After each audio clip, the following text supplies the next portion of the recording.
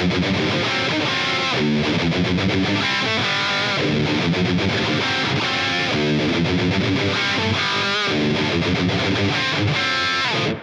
guys, it is Carl Brown for GuitarLessons365.com. Got a banger today. We're going to redo Dr. Feelgood. So I did this maybe a decade ago. So we're going to put this all together in one video and just kind of really update the lesson. Hopefully teach it a little bit more succinctly. I'm a little bit better at this online thing now, I hope. So we're going to go through this. It's a great song. It's kind of in honor of Mick Mars. I know he's kind of retiring from Motley Crue. And this song is just, him and Nicky just knocked it out of the park with this one. It's got one of the greatest riffs in hard rock history. The solos are just sick. So it's just a lot of fun to play. It's just a great, fantastic song all the way around. So just like mini Motley Crue, they just did so much great stuff back in the day. So we're going to go through this note for note here. Now, before I get into it, please subscribe to the channel. If you have not already, ring the notification bell so you know when I release a new video. You can like and comment on them. It really helps with the YouTube to send it out to more people. It's like, hey, people are watching this, so we'll send it to more people who are subscribed to him. And that would really help. And if you really want to support what I do online at all, and help me feed my dogs and everything, click the link in the description. That's a link to my online guitar school. It's the GL365 Academy. That contains all of my guitar courses. Give you full access to all my courses, from complete beginner courses to more advanced courses on technique, improvisation, ear training theory, guitar tone. I do live live video streams with Academy members every weekend. So we have new courses going live all the time. So please come join us.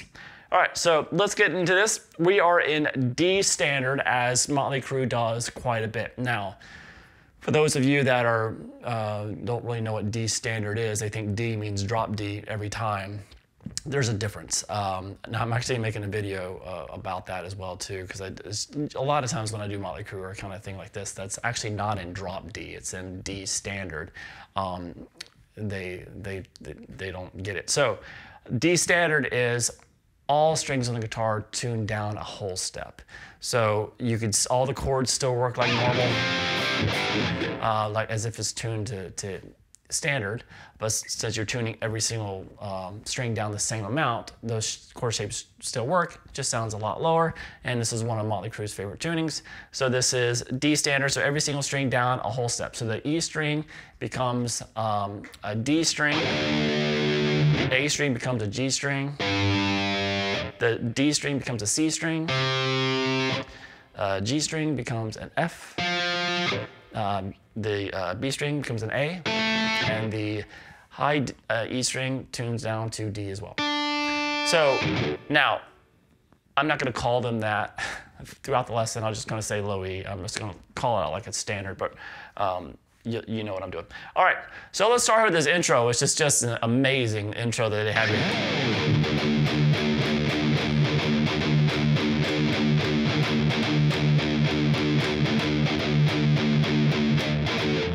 So this album just kind of really reset the bar for like tone. I mean, this album sounded absolutely sick when it came out, and this riff, this intro just sounds massive, and it's just a low E string. I know it's a D, but just that rhythm.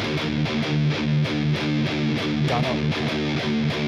I'm just going down, up, down, down, down, down, up, down, down, down.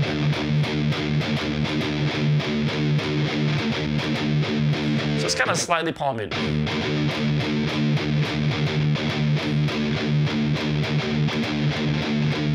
So just lock into that groove. And then over that, Mick adds some, so it comes in with this harmonic stuff, but it starts off with this A. He could be playing it here, or he could be playing it here. Can't really find video evidence of where he's playing that A at. The harmonics start right here, so maybe this is a better idea. So he gets a little bit of vibrato bar action on that A, and then we go into the actual harmonic section.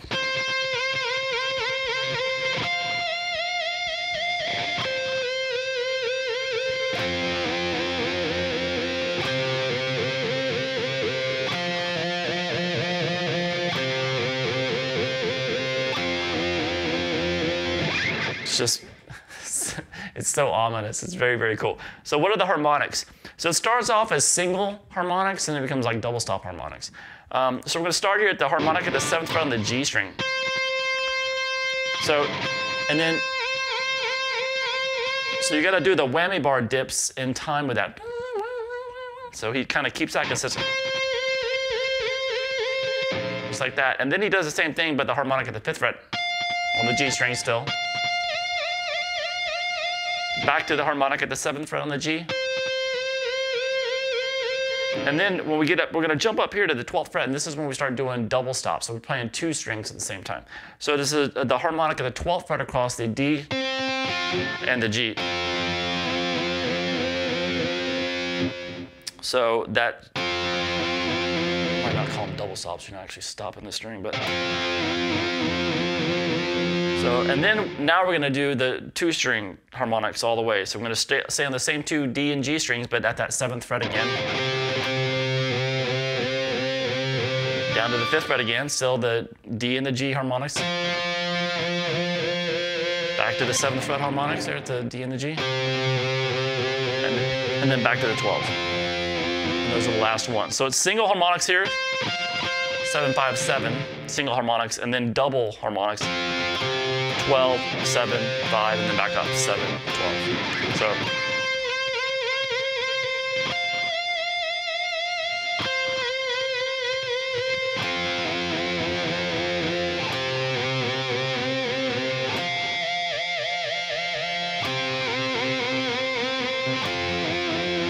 All right, and then it goes into the main riff, which is killer. A couple slides maybe. Then.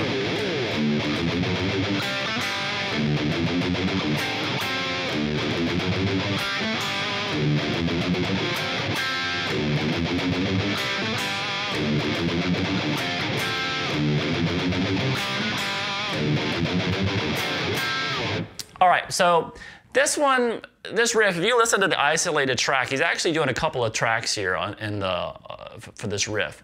He does have one track in there where he actually is not doubling it. He's not going. He's just going. He's kind of accenting the notes so you can hear it. So you can hear that. It's actually the isolated track. That's the one you hear more.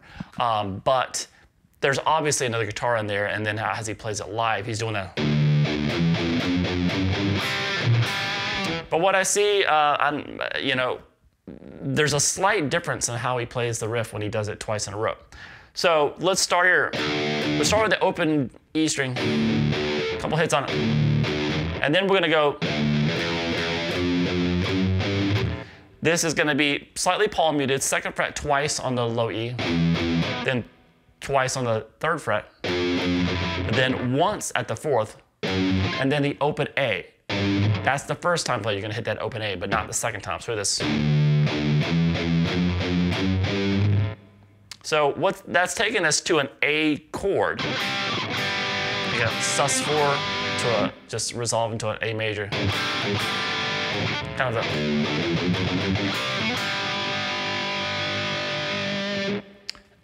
and then, so that A being the last note, we're gonna go there to this 2nd fret there on the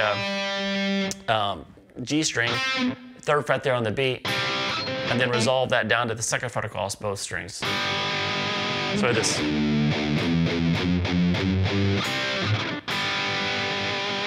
Then we're gonna do this riff again, but that last note is not gonna be the open A string, it's gonna be the open E. So. Like that. Why? Because it goes to an E chord. To this dominant 7 sharp 9. So it has. So instead of going to that A, same riff, this last note, after hitting this 4th fret one time, just the open E. Back to the open E. And as you're hitting that open E, it gives you time to jump up here and do that E dominant 7 sharp 9s, which is the 7th fret on the A, 6th fret on the D, 7 on the G, 8 on the B. Hit that a couple times. So altogether the riff is this.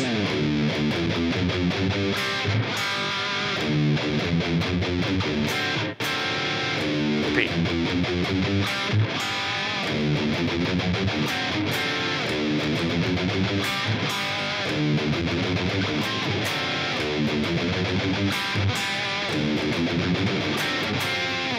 All right, now we get to the verse. Now that riff right there is going to be the chorus too, so we pretty much got the chorus taken care of as well. So then the vocals come in, and we have this, I call it like a verse pre-chorus section, because it's kind of this verse and it just kind of really kind of stripped down, and then it starts kind of started doing this driving rhythm of it, but it's kind of the same chords.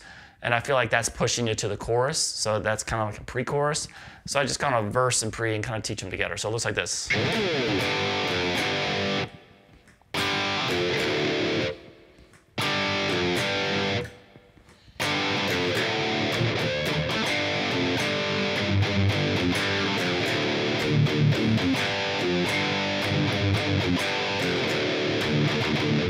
All right, so that's kind of really stripped down at the very beginning. We're just this A power chord. And then you go into the 3rd fret on the low E string, and then back to the A. So just like that. And then we're gonna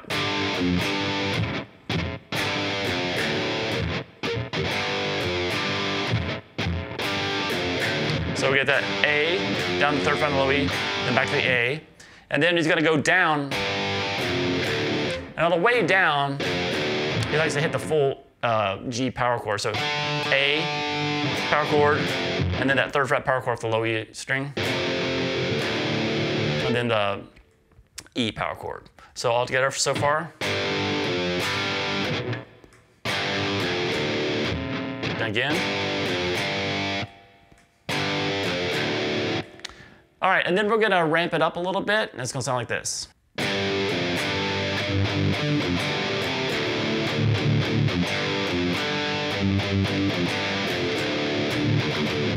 All right, so that's just the same chord, and then but when you get back to the A, kind of chug on that open A string,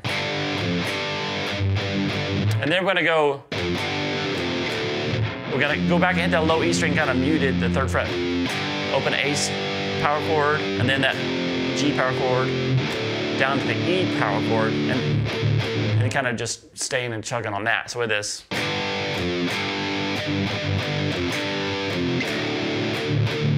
And then we go back and start this again. You see how you're always leading into that A, that G note?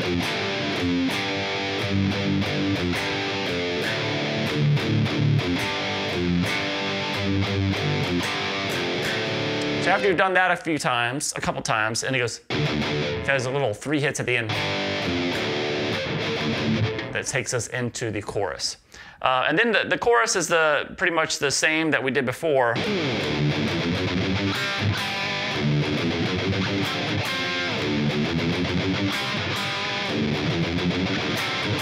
Just do the riff a couple of times there, and then you go back into the first pre-chorus section. Nothing new there. Same chorus again after that. And then after the second chorus, we get, I call this kind of the bridge. It's almost like a second chorus, really. But so this bridge is pretty cool, though. It looks like this.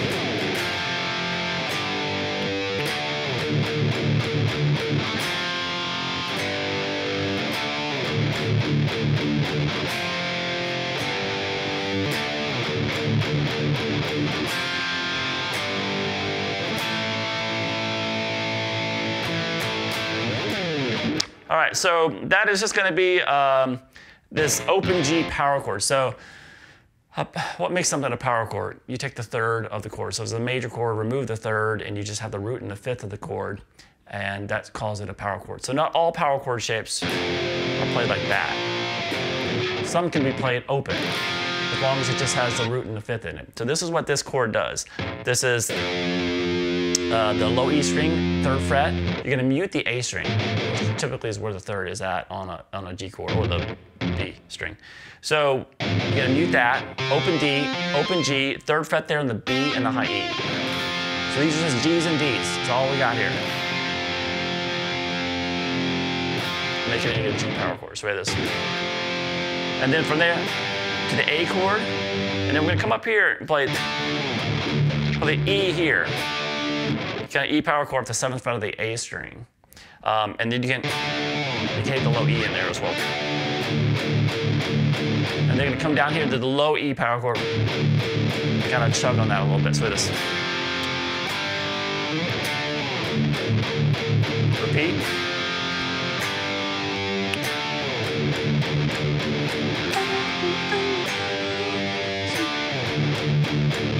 Then,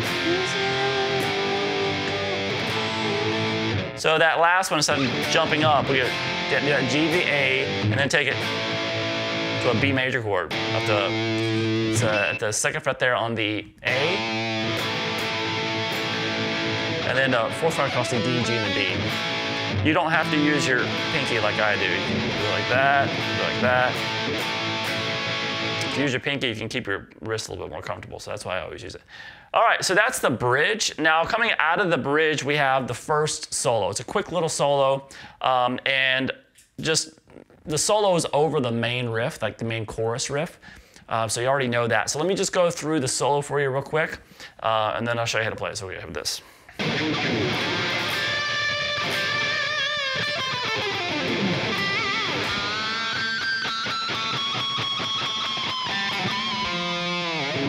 All right, so it's not one of those solos typically you're going to be able to get note for note just because of the, he just kind of, especially this descending.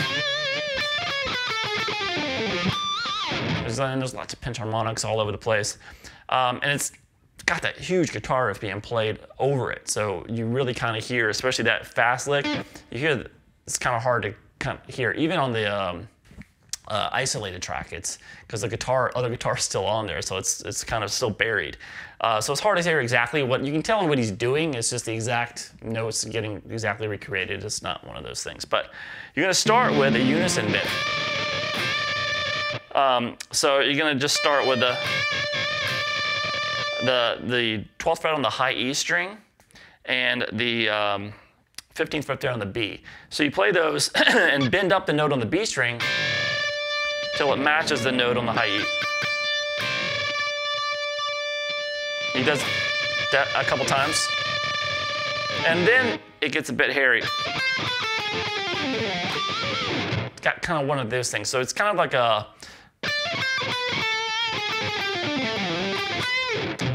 Dorian blues hybrid scale. So it's kind of like, first he's gonna start here at the 12th fret on the high E string, and then you're gonna descend 15, 14, 12 on the B string. Then go over to the 15th fret there on the G string, and then back to that 12. So and so those opening notes are kind of staccato, so we're kind of release the pressure as soon as you play. And then from there, he just kind of freewheels it.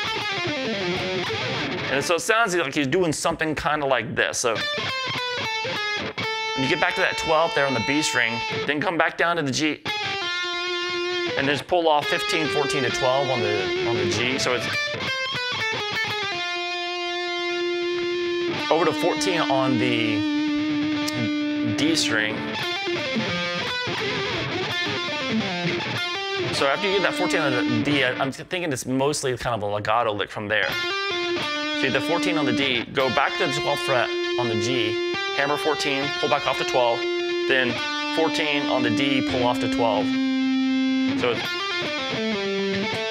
and then slide 14 to 12 down on the A, pull off to 10, and he comes up and grabs the 14th fret there on the G with a little pinch harmonic at the end of the lick. So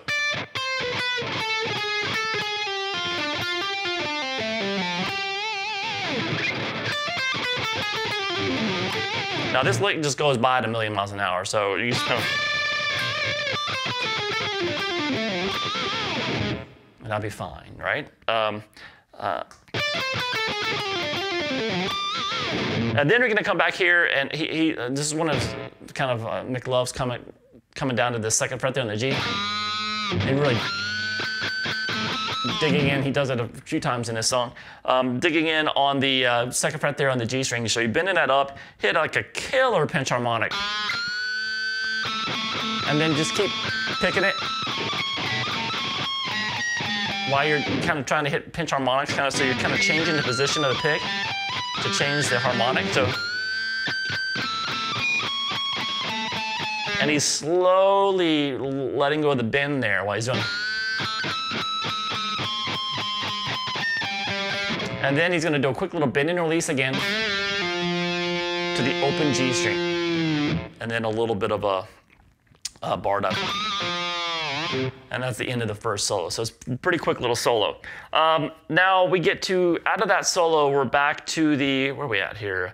So we go back into the verse and the pre-chorus is the same riffs. There's a fill that happens over that's pretty cool though. So if you want to do that, it's kind of like this.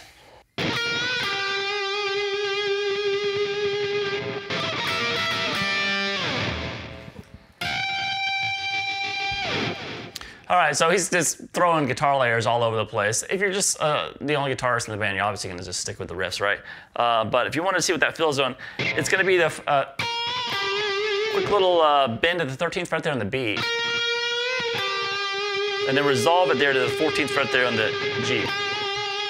Then we have this.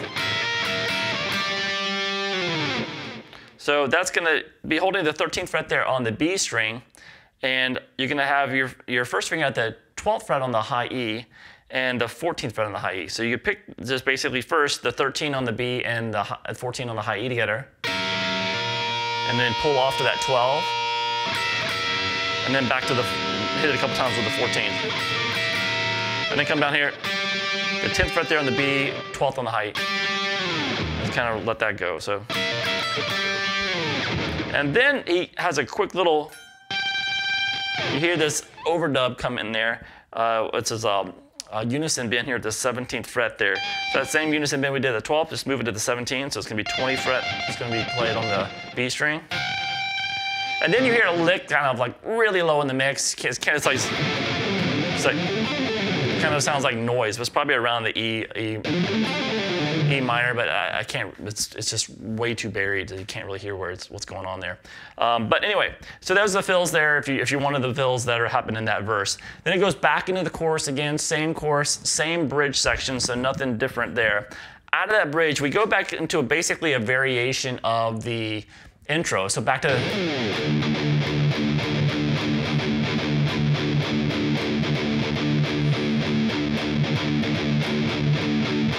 and then he goes into some harmonics again like he did in the intro, but it's shorter and it leads us into the main guitar solo. The harmonics, he's basically doing the 2-string harmonics across the D and the G. First to the 7th fret. Same little bar dips there. 5 across the D and the G. 7 across the D and the G. And then the 12. And then the main solo comes in. So that's what's going on there. It's very similar, just kind of some shortened version of the intro. And then we get to the main solo. Now the main solo is over the bridge riff. So you already know that. So let's just get into this solo. It's got some crazy stuff in it. So we'll do our best. So here we go.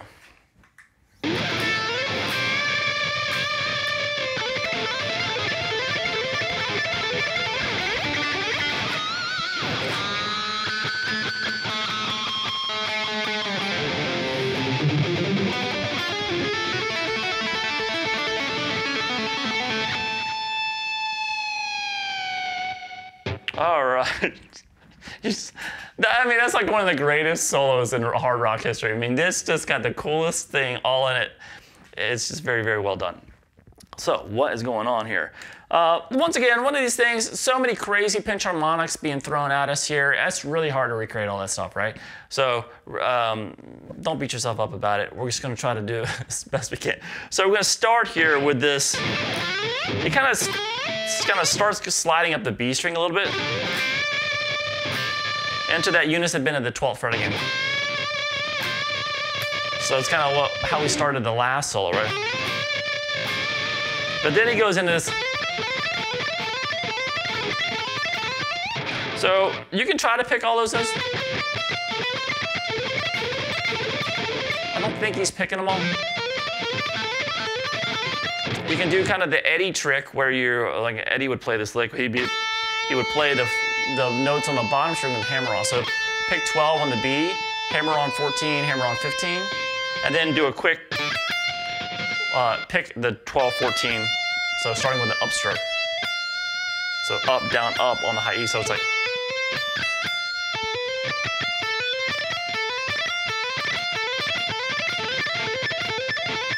So it kind of sounds kind of closer So he's doing probably something like that. It's a combination of pick and legato, but it's those ascending 6 notes. And then he does this. So he's just sliding up the E string and then hitting the opening. He does that a couple times, and then he catches a really difficult pinch harmonic there at the 18th fret on the G string. So that's up, you're gonna bend the 18th fret on the G string and catch our pitch harmonica. And then we're gonna come back down to the 2nd fret there on the G string. And like I said before, he loves kind of bending up. He catches a great harmonic again on this one.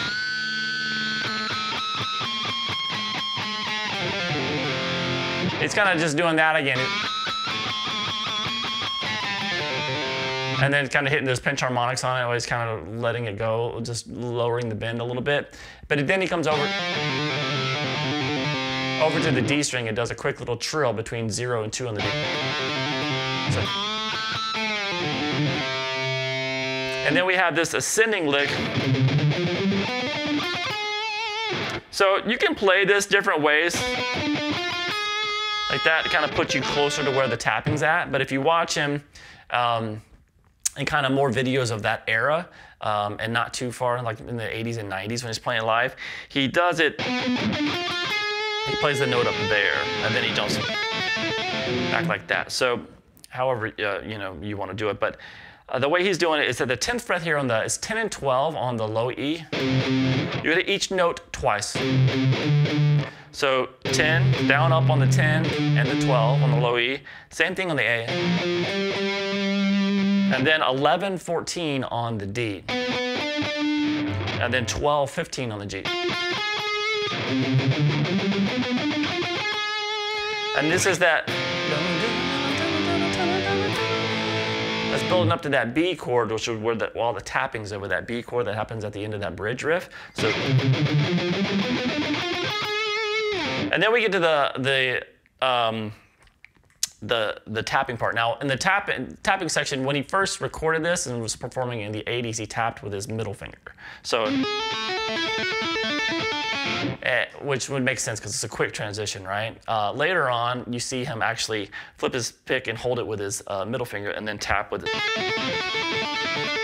I don't know why he chose that, and then he went back and grabbed it for that harmonic. But I'm gonna tap with my middle finger like he did kind of in that original era when he played this. So after what you're gonna do is you're first gonna hear the note, the B string kind of be sent in motion, but you can just kind of flick it, right? And then we have the actual first tapping pattern. There's actually 2 tapping patterns in this. Usually we see somebody play it, they're going to play the same tapping pattern the whole way through.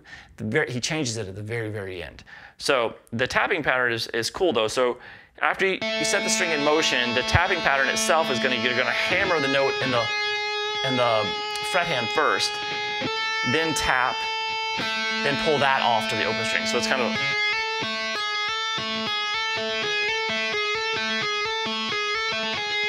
all right, so it's kind of reverse of how you usually see tapping done. So he's going to start here at 11 on the B string, and then tap the 12th fret. So you're always going to be tapping at the 12th the whole time, and then pull off to the open string. And then the melody note's going to change.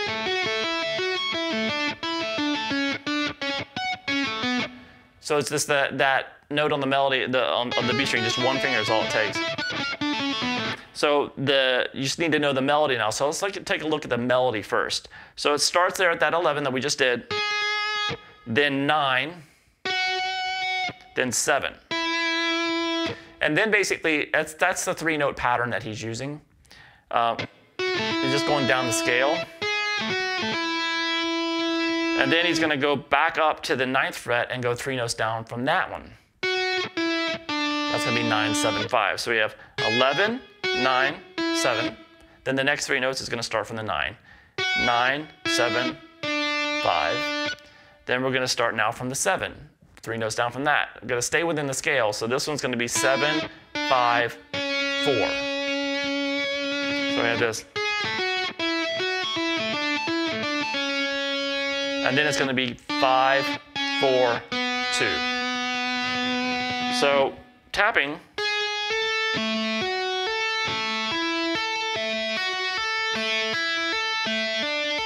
I just said I was not going to use my index finger, and I did.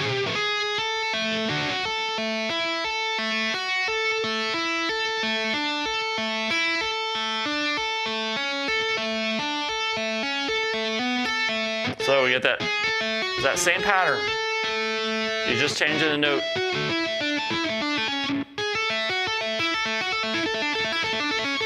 So what happens here is when he gets down here to like the 5th fret, after he goes down to 7, 5, 4, this is when he changes the pattern to kind of a more standard tapping pattern. And when he goes like, so this is now just you hear the tap first, then the fretted note, then the pull off to the open string. So you go into that pattern, kind of when you come back up to the 5 the second time, and then you're gonna just play tap first, then 5, then the 4, 2, back to the 4, back to the 2. So it's a little tiny detail. You can stay with the original pattern, nobody's gonna know, but if you slow it down a lot, you can hear it, he changes the pattern at the very end, whether he does that live or not, or if it was just kind of something he did on a whim when he was recording it. But it does change at the very, very end. But this, like I said, it sounds cool. Just kind of stick with the original pattern. Doesn't matter. All right, now after you get down, you do that 4-2, 4-2, the very end, he comes up and he grabs a harmonic. Gotta have some delay on there. So that's a harmonic at the 5th fret there on the B string. And then just this crazy bar dive to kind of, it really takes all the strings slack and just, but it's, I'm not gonna do that because it's gonna throw completely everything out of tune. All right, so from there we get to the main riff again, but it's a kind of the whole band's not playing, it's just kind of like a subdued. It's kind of a breakdown section, but you can still hear that riff kind of going, kind of really muted. And there's a little lick in there. A little siren sound, which is just like a slow trill between 12 and 15 on the B. And then like a slow bar dive.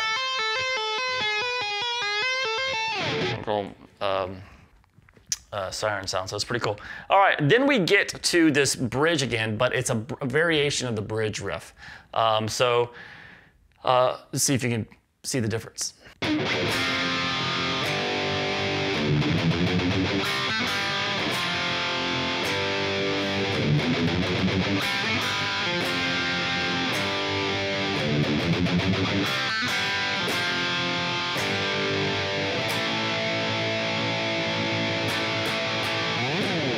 So it's basically a combination of the chorus riff and the bridge. So we start with that same G, A, but instead of coming up here like that we did in the previous bridge, instead of that G to A, and then it's the first half of the chorus riff. So just like that.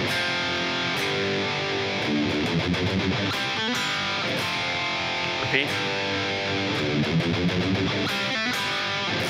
Again, 3 times. And then it's the same ending, G to A to B.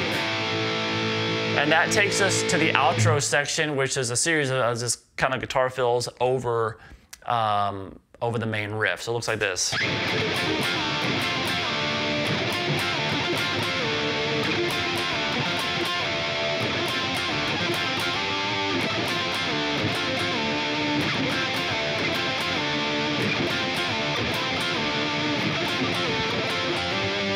So some double stops here at the 12th fret across the D and the G. And you pick those, slide down to the 9 across the D and the G. So just keep that double stop down. And then back again. So you do it a couple times. So, and again. One more time. And then we're gonna do it like this. which is just going to be that 12 to 9 slide first, and then hit the 12, slide up to 14 on those 2 strings. And that's about it.